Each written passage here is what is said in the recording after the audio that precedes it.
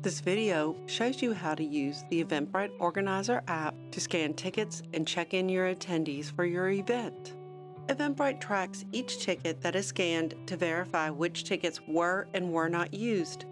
Additionally, scanning a ticket ensures that attendees are showing a valid ticket to your event to prevent fraud.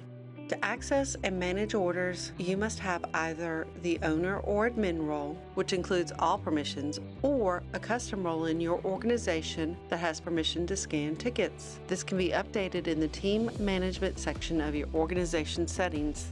Make sure you have the latest version of the Organizer app downloaded to your device, and then log in with your Eventbrite email or use one of the available sign-in options. Once you are logged in, select the organizer if you have multiple organizations you manage. Then select the event you need to manage. You can switch between organizations later using the three dots at the top left, clicking your organization name with the left-right arrows, and selecting the organization you want to work with. To get started, click the check-in button at the bottom. To scan a ticket, click the orange button at the bottom right. The first time you do this, the app will ask for permission to access your camera. This is because it uses your camera to scan tickets. Point the square you see at the center of the camera directly over the QR code to scan the ticket and check somebody into your event. You will feel a pulse and see a green tint flash on the screen when you checked in a ticket. Additionally, you will see their name with a green check mark on the bottom of the screen.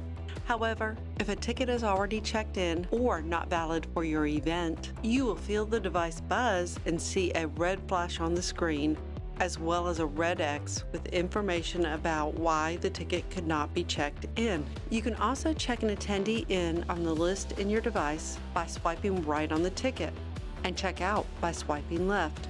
When an attendee's ticket is checked in, you will see a green line next to the ticket and name. You can adjust the settings on the Eventbrite Organizer app to meet your check-in needs. For iOS users, tap the three-dot icon and select Settings. For Android users, tap the menu in the top left and select Device Settings. Some general settings you'll see are to set up notification when your first ticket is scanned or your first ticket sale. You can name a device to track which device has sold or checked in a ticket, and set up a bokeh or star printer.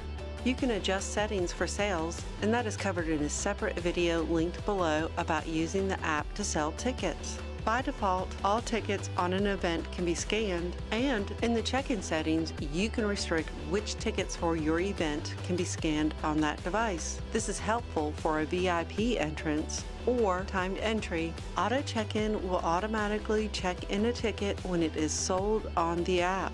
And finally, Scan Behaviour. The default is when a ticket is scanned, it is checked in, but you can change this to check out tickets or validate a ticket instead of checking the ticket in.